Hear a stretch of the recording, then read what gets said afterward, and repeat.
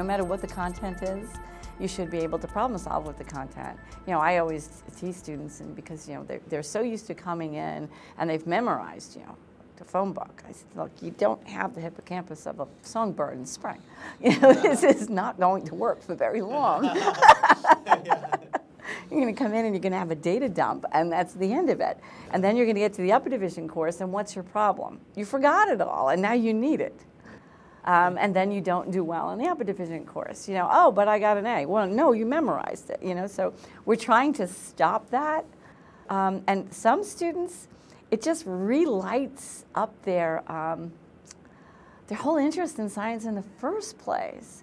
You know, they come and say, you know, because science is not a technical craft. It uses technical tools at times, but it's inductive, it's creative.